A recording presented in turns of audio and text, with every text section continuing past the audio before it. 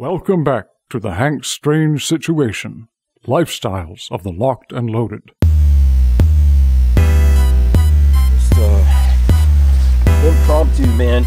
We're gonna do it gorilla style. with a U. G-U. Okay. I would hope so. Because there's a difference. There is a difference. You know, there's gorilla style, which I'm not against that. No, it could be. It usually involves smashing and breaking things. Yeah, that's the G-O. There's a difference in that. Some people have gotten in trouble. I would think so. Over not knowing the difference. I think a gorilla is a pretty badass animal. It's strong as hell, man. I'm not gonna be offended if anyone. That guy's like a gorilla. I'm like, that's okay. Yeah. I want to be as strong as that ain't guy. Got nothing on me. Yeah, they got strong teeth too. Yeah. So what's up, man? You are right now. Nice to have you, man. Whenever I come and hang out with you, it's like a spiritual retreat. I know I'm supposed to be training and everything, but it's very spiritual. Oh, it's good to be out here, and it's good to have you here. It is. I mean, we get good people coming together, and I'm glad to have you back. We got a beautiful night. Sunset's going down over the mountain. It's awesome. It's fire's September. going. Yeah, fire's going. It's September, and it's like 65. Yeah, very nice weather. I know I did the. This was the Rifleman 1 class, right? Yeah, Rifleman 1. What'd you run? And I ran. Well, I brought a SIG 516 that's been trustworthy as long as I've had it, and then I brought as a backup gun a X95. Okay. From IWI. And then I wound up having to run the X95. Are you glad that you did? Yeah, man. I got to know the gun, put 1,000 rounds through it and everything. It's a good gun. Yeah. You know, I had some issues with my optic, but that's just because I didn't read your instructions. It's all right. Very few people do. Yeah, and I just threw an optic on there and didn't zero it or anything. Yeah. Well, we got you all set up and you're hitting steel at 300 yards. Yeah, so absolutely, man. Yeah, you're doing well. It was nice, man. It was a great class. I'm glad you enjoyed it. I think we had a great class. We have 24 students. 24 guys, yeah, very good people. Shout out to all those guys. Hopefully, like 1 or 2 of them will watch this video. Probably more than that. Yeah. There was a bunch of people that actually knew me because they watched the video with me and you from last time, which was like, that's a couple years old.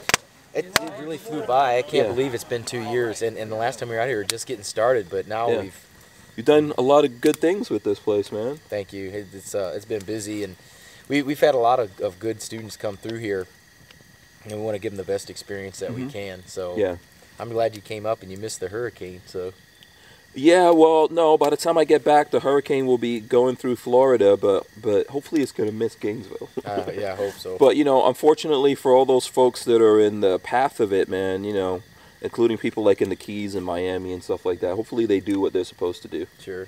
Yeah. I know you did stuff during Katrina, right? Yeah, I was down as part of Task Force Illinois. Okay. We got sent down there because the police in New Orleans, they didn't know where a lot of them went. You know, a lot of them quit. A lot of them just were taking care of their families, and a lot of them got killed from, you know, stuff. You know, guys shooting at them or drowning or something. So we were down there and had to deal with, you know, people and, you know, all that stuff that goes with power outages in a city during a hurricane. I hope everybody in Houston's okay. Yeah.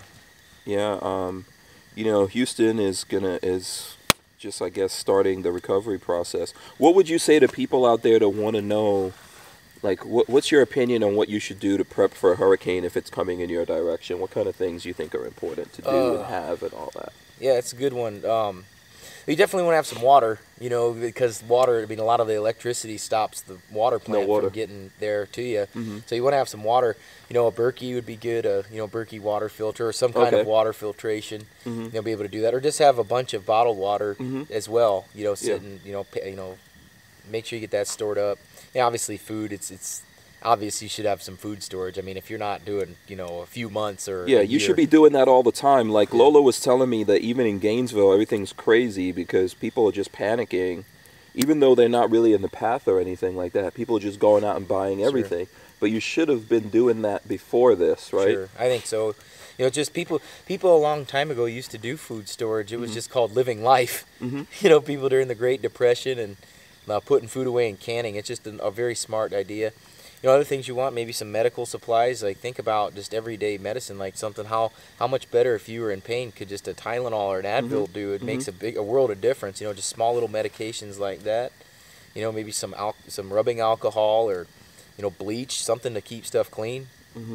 as far as protection goes, you know, you want to have your trusty pistol and a good, reliable rifle that you function and zeroed and kept clean and lubricated. You know, a rifle and a few, you know, some magazines charged up all the way, and you know, that would be just a good thing, because when hurricanes happen in major metropolitan areas, folks, there's some crime. You know, I mean, there's just bad people that'll take advantage of the situation, and you got to be able to protect yourself and your family. And not trying to, you know, be fear-monger or anything. It's just look at all the major hurricanes that happen in a city, and that's what happened. Yeah. If you're in the past, I mean, anywhere you live, you can be susceptible to any kind of natural disaster, or even a man-made disaster at any time. Sure. So these are just things you should probably always have. You don't have to go buy every gun in the store, you know, buy all the ammo, or buy all the food, or whatever it is. You know, have 20 generators, but just like slowly prepare when you can and when you have money, because at the last minute is the worst time.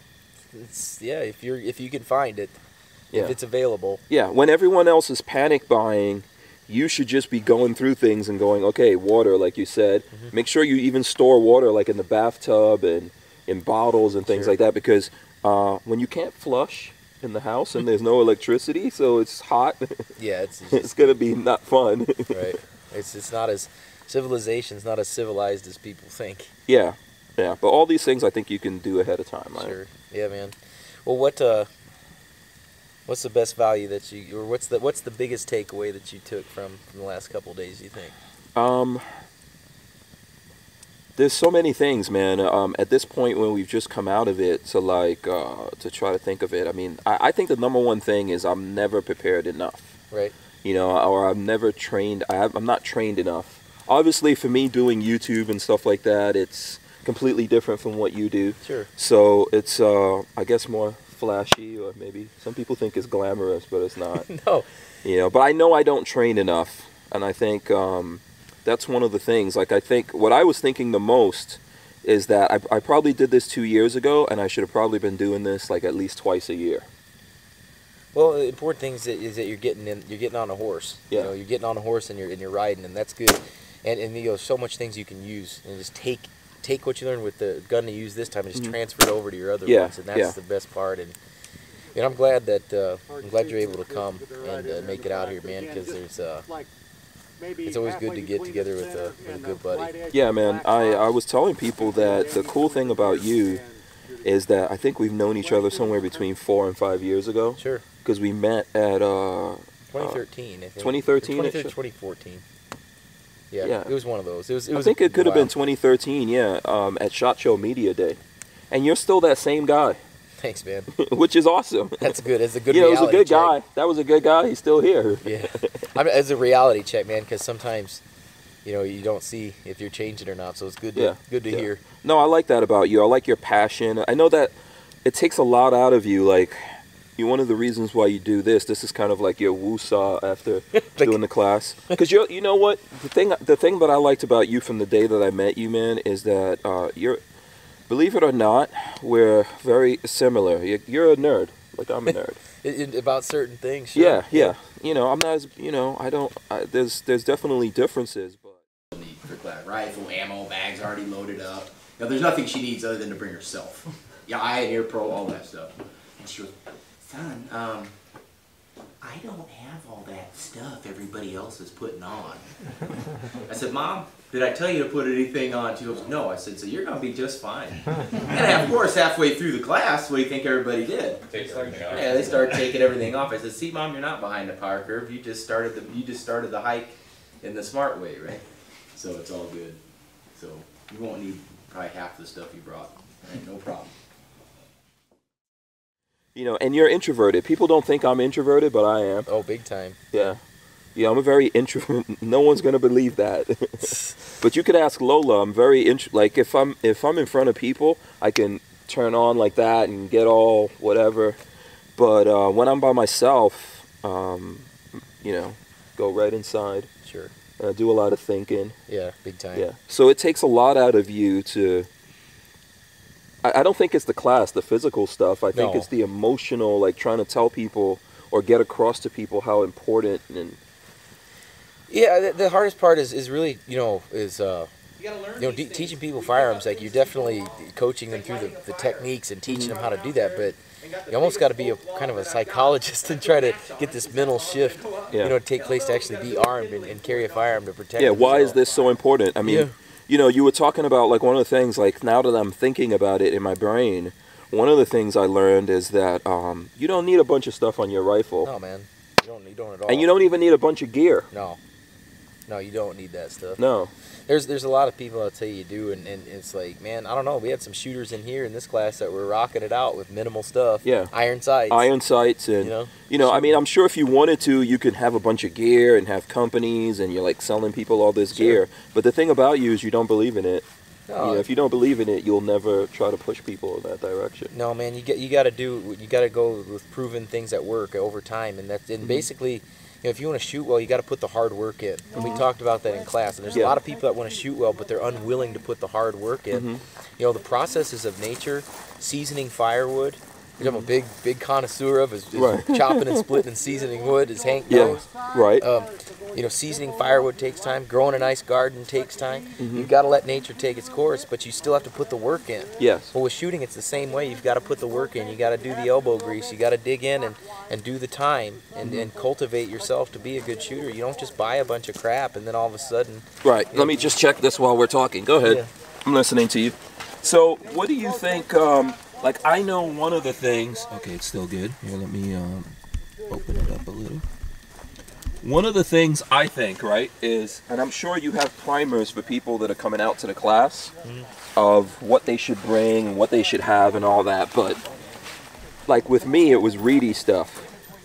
You know, like, in other words, stuff I had to read and go through it, which I did, but I went through it real quick. What are the misconceptions that people have about what they should bring and what kind of gear they should have versus what you tell people and what's more practical? Oh.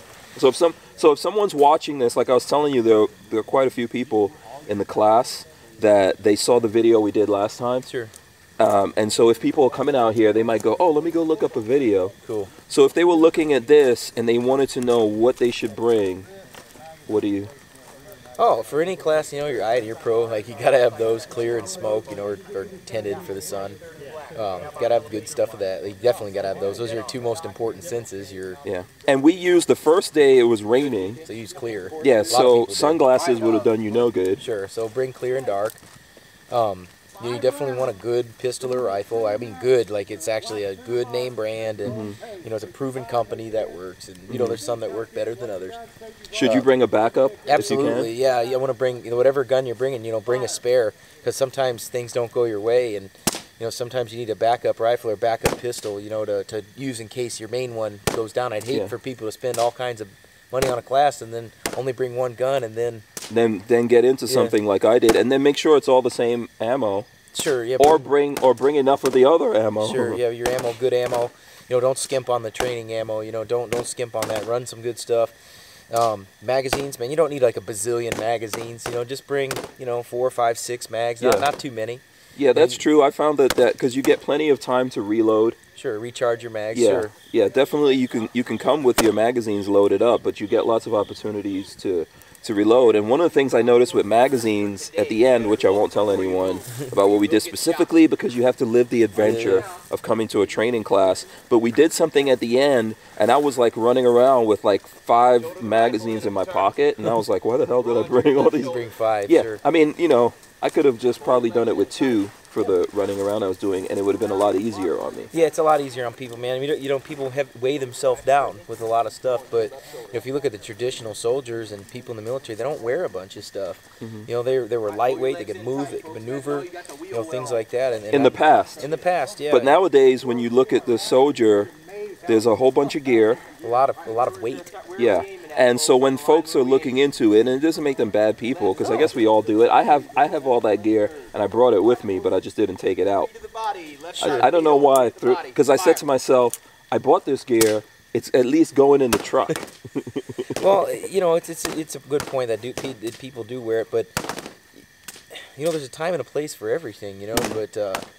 But generally speaking, people don't need a tenth of the stuff that they have, you know, as you make it work. I mean, if people are shooting rifles and running light and making hits, running and maneuvering and and really making some solid hits while they were moving around and moving from point A to point B, going from cover to cover, and they were doing very well. And then the stuff isn't going to make you shoot any better anyway. A bunch of gear is gonna. That's something that is for 100% true. I think you need like a hat. Sure. And you need the glasses and stuff like that. But if you have a bunch of gear on you, for all the things you're going to do, it's going to get in the way and make it more uncomfortable.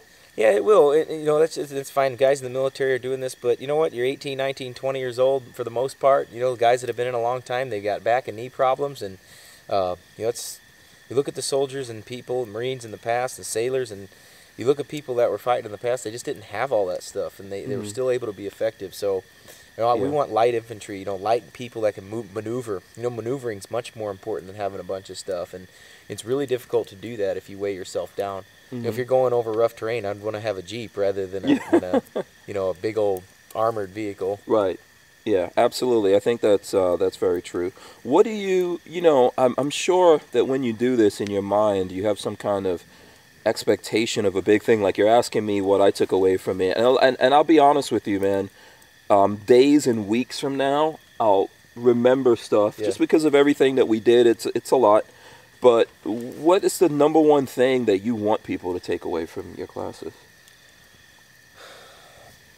Knowing and believing. They're often not the same, but knowing and believing that they can protect other people. Knowing and believing that that's their duty. It's their duty to do so. It's not just that they can, but it's their duty, and to have that purpose, to have that drive, to want to be an armed citizen to protect other people, and know where those rights come from. Yeah. Our founding document, the Declaration of Independence, says it very clearly where those rights come from. Yeah. And we have to stand up for those things, otherwise we will slowly lose them. It'll be slow and steady, and then eventually it'll just be a cascade. But we got so many good people and so many good Americans out there that believe in freedom and don't believe in this political correctness and don't believe in the Stalinist speech censorship. And we've got to start believing in freedom and believing in people, not trying to limit them or believe in government as opposed to individual liberty. That's a big problem that we see with some folks. But overwhelmingly, America, has good freedom-minded people. They want to keep what they earn, and that's a good thing. And a society that's based on envy and covetousness it's not going to last very long. So we've got to get back to that individual spirit, where people come together and respect each other based on each person's morals and creed, and also based on what they actually do, not what they say they're going to do. Yeah, I agree with you on that. I think it's weird, right? I mean, from 2 years ago till now, the world has changed in some ways, and in other, it's a weird thing, right? It's weird some of the things are good, some of the things are really bad. Yeah. It's kind of like, I don't know, it's kind of warped. How do you see that, all the stuff that's going on? Woe to those that call evil good and good evil. It's all... That's how I look at things. I mean, there's people that today will convince you that less freedom is better, and more government is good, and that certain people need help because of the color of their skin. It's wrong. Yeah. It's a disservice to those people. Yeah. I think it serves to degrade those people. I think that pressure. They have a saying like pressure can burst pipes, but it can also make diamonds, right? Sure. I mean, and I think that pressure makes, if you don't have all the good things or all the things that it takes to really make it in this world, it's going to probably destroy you and make you fall apart, and that's probably a good thing. Sure. But like you said, most people are good people and believe in working hard and working for something and achieving things. Supporting their family. Yeah. Putting food on the table, going to work. Yeah. They don't have time to get out there and rabble rouse. They've got to go out there and they've got to put food on the table for their wife and kids, or their husband, their kids, their in-laws, whoever it is that they're responsible for. And most people are going out there. They want to get paid. They want to get paid so that they can spend time with people that they love and care about. Not to go, not to have some little angst-filled protest. And that's the deal. And when you look at Americans, they've always traditionally worked pretty hard. They've worked hard and earned it. You talk about when your dad first came to this country. a brilliant man in the country that he highly came educated. from. Highly educated with skills. Professional, was high up in the echelon. And then he comes to the United States and he starts by doing a job. He starts at zero. Yeah. He starts doing a job that most people would sneer at. Yeah. And a lot of Americans would never do it. But he did. Yeah, my dad swept and mopped floors, man. You know, he went from being a college professor and having, the world at his fingertips, but he did it all for right now what I'm doing. So that I could be free. Yeah, so that I could be free. Yeah. And that's it, man. And it doesn't, and just because the society is so used to instant gratification, it doesn't always happen. It's kind of like with shooting. People want to buy competency. Like with equipment, they want to buy it. It's like, any other hobby that people come into, they try to buy it. But that's not what it does. It's hard work and perseverance and being able to apply yourself over a period of time. And in many ways, you've got to embrace the hard work that it takes to get what when I started the Ridge, I started the Ridge out here, none of these buildings were here. The range wasn't there. It was just an old tobacco farm.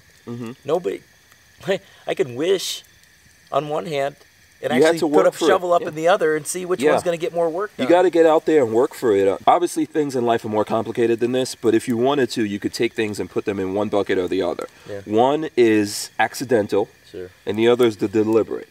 So if you accidentally achieve stuff, more than likely you can lose that, or it can be taken away from you very easily. So like you can win the lottery, and that's an accident. It's an act of chaos or whatever. You go out there, you play the lottery, everyone else does. Boom, some crazy chaos of the universe, you win. Sure. Most people, not everyone, but most people that money's gone in a few years. Right? But then there's guys who make millions of dollars that they worked hard, they figured out something, they made this money, and they can still lose it. Right. But there's something that they know, they can make it again. Sure. And so that's just like you're saying with anything, like the fundamentals of marksmanship or shooting, rifles, guns. If you really understand them, if you really take the time to get into it and put in the work, someone could take that gun away from you, but you can get another gun. Sure. And you can still, it's not the end of the world. So when you do that, so it's the same thing with this place or anything you do in your life. You can have something and someone could think they took it away from you, but they really can't. No. Because you made it and you understand what you did, and you could do it again as long as you're breathing. As long as you can work with your hands, you can always earn a living. Yeah. And that's why I respect people that know how to do that. Mechanics, doctors, people that have those skills and know how to do it. It's so much respect for those people. I think a big difference between old times in America and in this time is that in old times you'd see a successful individual and you'd say, I want to be like that guy or girl. Absolutely. And nowadays it's, I want. That guy has too much. He has too much, or he didn't earn it. Yeah, he should share some of that with me. He didn't earn it. He didn't earn it, Or, my favorite one is, man, Reid, you got the luckiest job in the world. And I said, well, okay, that may be true. But you know what luck looked like for me for the last 18 years? Getting up at 3 in the morning for a formation for a 6-7 mile run, doing it for 4 years, right? Carrying heavy packs, having to listen to people bark orders, that didn't have anyone's best interest in heart other than their own. It wasn't luck, man. It was deliberate. You're a deliberate person. You go Look, out. we're all a little bit accidental, and all of us have some kind of deliberation. So you can't be 100%. No. But the more deliberate you are in life, you'll find that you'll achieve the things that you want to, if they're good, righteous things that you're going after. Do the right thing at the right time for the right reason, and things tend to work out in your favor more times than not. We're free to succeed, but we're also free to fail. Absolutely. And it's we got to accept and that might be the best lesson. We don't always get a trophy when we play the game. We don't always have things work out. But you know what? Dave Thomas, the founder of Wendy's, he had 4 or 5 restaurants fail before he was successful. I mean, think about it. His life savings 4 or 5 times gone. Before it happened. So lots of successful people out there that you see that you think they just got that overnight. If you really look at their story, it could be just like your story. They failed at a lot of things, and they just, as long as you're alive, you could do stuff. Right. You could keep going. Well, and that's really a big message. I mean, our message here is we have. It's like there's ganja or something like that. No, I don't it's know a if fire. People, There's yeah, no ganja. I don't know if people could see it. No, yeah, we're not smoking anything, but there's a lot of smoke. No, there is. It's from the fire. JJ Yeah. just put on a couple logs, but Yeah. Sorry, guys. No, it's cool. when we think, you know, what we believe in here, you know, biggest belief is number one that we do have a divinely inspired country. Mm-hmm. You know, United We do. States. Greatest place on the face of the planet. You know, there's so many good things here, but there's a lot of If you people. know a better country, you should definitely go live there. But you know what though? There's so many people that would try to make it like other countries, and it used to be a lot of countries wanted to be like America, but now other people want to make it like other countries, and it's like, wait a minute here. You know, we have so many good things, but you know, it is a divinely inspired country. It is a divinely inspired things that have happened to us, but you know, at the same time, unless we maintain our founding values of Yeah, the morals, core of what made it that. Yes, Like, there's limited government, America individual. didn't succeed. America is not accidental. Hell To go back no. to what I was talking about, America is a very deliberate thing. The founding fathers and the whole structure of America, the Constitution, all those things are very deliberate things. And if we lose that, we'll wind up like so many countries in the world are just accidentally cool right now, and then a couple of years from now they're accidentally really bad. Right.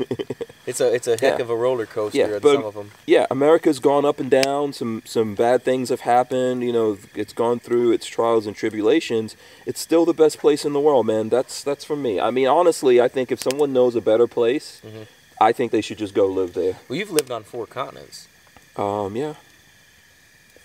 Yeah, I've been around the world a little bit, you know, and I don't know any other place that's better than America. And I've lived in Europe, in Africa, in South America, you know, and here, and there isn't anything better. I don't think. If there was, I would be there, man. it but there would isn't. be nice. But you know, and here's the other thing. You know, a lot of people, you know, are kind of hesitant, I think, to stand in the gap of the wall. They're kind of hesitant to stand there, you know, and defend freedom of speech, and defend the Second Amendment, and defend the right against illegal search and seizure by agents of government. You know, they're not ready to stand in the gap and defend that, and that's a problem because I think our attitude in America should be we should all stand in the gap and defend that. Yeah. You know, And we should let people talk and tell us who they are, even if we don't like them. yeah. How can you identify people if you don't let them talk? Everybody has a right to free speech, but what they don't have is a right to be heard. You know, so just because people are upset, well, nobody's paying attention. Well, no one wants to pay attention to you. Yeah. And you don't have the right to force us to pay attention to you Exactly. And you know, you go up and you want to prevent people from having free speech. Okay, well, expect some backlash. One day from that will happen to you. Right, they'll flip it back. Yeah, absolutely. If Yeah. you might not like this group and you're like, you know what, I don't care if they take away their right to assemble or protest Yeah. or free speech or whatever. I don't care because I don't like those guys. Okay, I get that. But the people that are convincing you to do that, one day there's something that you're doing that they're going to go, yeah, that's bad too. And you can't do that anymore either. Sure. And we're going to take, you know, that's horrible. That's a horrible thing or whatever, and we're going to take it away. And then you won't have anything because in that moment when it was the other guy that you don't like, you didn't stand up for that. That happened in guns, right? All the laws, or most of the laws they created around guns, were to keep the freed slaves Oh, from absolutely. getting their hands on guns. And Absolutely. people went along with it because they're like, you know, I don't want those free slaves armed anyway. Sure. But now that affects everyone in America. Well, it set a judicial precedent to make that acceptable. Yeah. And it was like nobody ever thought it would get flipped back on them. Oh, yeah. You know, it all does, man. It always does, you know, and that's a big problem, you know, when we're dealing with that, especially a right that's such recognized as the Second Amendment, you know, as a self-evident right. Yeah. And that's a big problem because American culture involves the use of firearms. American culture involves the carrying of firearms to protect oneself. That's and one of family. the things that makes America different. I was telling you, why is it in all these countries where people can't have these things and the people agree to that and they don't get mad about it, that people in those countries come to America as gun tourists? They come to America so they can shoot guns and do this thing and do that thing.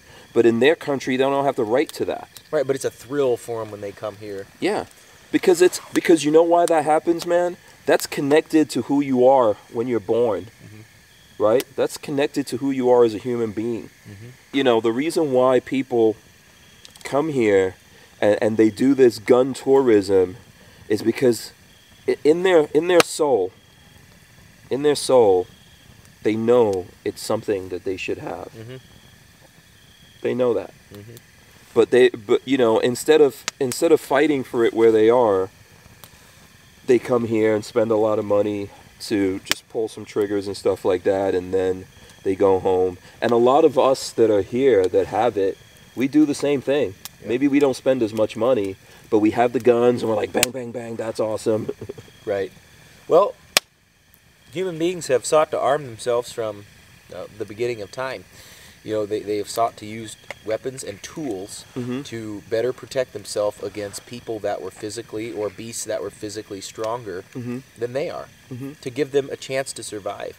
Well, we're no different. Yeah. And, like, I think you were talking about this in the class, but when people want to take over something and force other people to do stuff, you were talking about what they would take away first, right? You know, and obviously they would want to take away guns, and then there's certain people that they wouldn't want around. Sure, yeah, always. You know, and this is the thing, man. The reason is because you can't fight back. So even for me as an artist, I know there's a bunch of different people they always go after in the beginning, including the artists. Oh, yeah. Including the creative people, because they know the people who are creative can find a way to hide messages, like we were talking about good books and stuff like that people should read. And creative people can find ways to hide messages of rebellion. Sure. Right? Yeah, anybody that doesn't have the group think is a threat, right? Anybody that doesn't have that group think is a threat. So that's what they would do, is they would take anybody that was able to analyze and think critically about what's going on. They don't just blindly accept what's going on. Yeah. Those are the biggest threats to them. That's why I do the gun thing, man. That's why I do the gun thing. I'm an artist. You know, that's what I am by my nature, a storyteller, an artist. I create things. But I believe in guns because that's my way to defend always being able to be creative and be free. Sure. It gives you the greatest chance to survive versus anything else. Yeah, absolutely, man. And that's what it's all about. Yeah, I think so. Is there anything else you want to add? I know folks are probably staring at us in the darkness. Well, you got the fire. You've got the whole, firelight going. Yeah, so I'm going to get fireside chat. Yeah, absolutely. I'm going to get some B-roll of the fire, but I'm sure people, they can still hear us. Yeah. You didn't know. This is probably as close as you can get to on camera of being around the fire. It's actually a cool thing, man. Yeah, I enjoy it. It's pretty relaxing. That's also ingrained in our souls. Fire. Oh, it's primal. There's been human beings sitting around fire for millennia.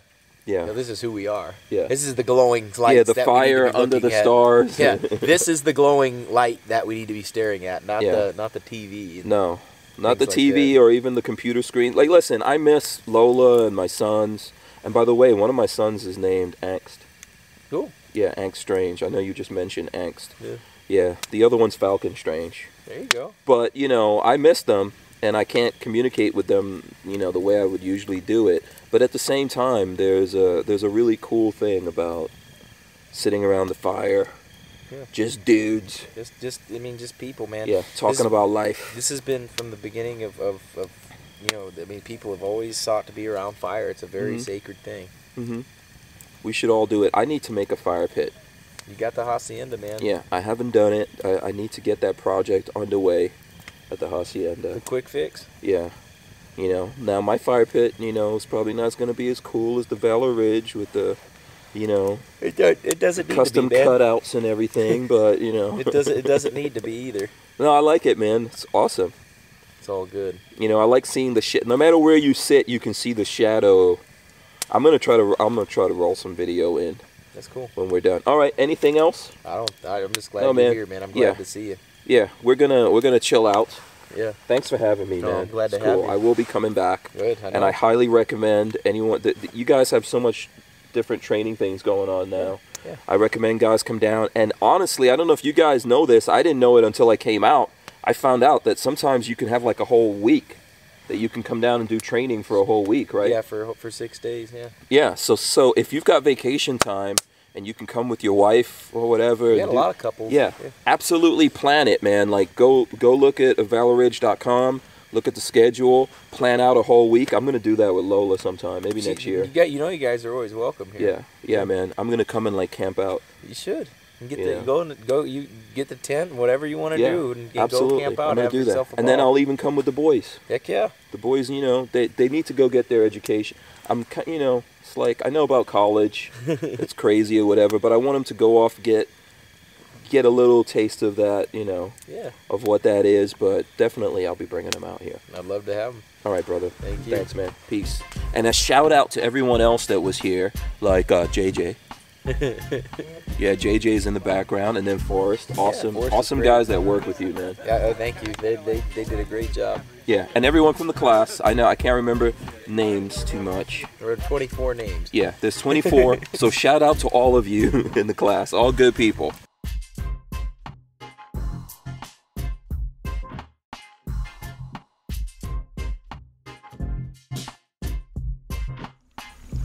Okay, it is like 9 o'clock in the morning. I'm headed out. Reid is still working. Another class. I know we got Patriot Nurse. Oh man, here she comes. Look at this. Some beauty is finally here. There you go. And so I'm out of here. I had a great time, man. Hey, glad to have Thank you. All right. Don't forget to like subscribe to his channel on YouTube. He's also on Full 30. Same thing with Patriot Nurse. Don't forget to subscribe. What else? What are we supposed to tell people? I know I'm on Patreon, so I'm Patreon/HankStrange. What you need to do is go to Valor Ridge and get some training, you know, from this guy. Oh, thank you. You'll never go wrong that way. Thanks for having me, man. I'm gonna say, yeah, me too, man. I'm gonna definitely come back, bring Lola, spend some time, camp out here. We should. It'd be a good one. Absolutely. I'm gonna say goodbye to the class, and I'm out. All right. Peace. You got JJ right there. Oh, look, there's JJ. Where? I don't know. I can't even see. There, where's Strange the ambusher? Well, I'm just gonna flip it on him. There he goes. Look at that handsome hunk of man right there. I think you hit your head on the bunk this morning or fell out off the floor. Your eyesight needs checked for sure, Hank. All right, you ready? No. You know, I love having my picture taken. Yeah. I'd rather just punch me in the mouth.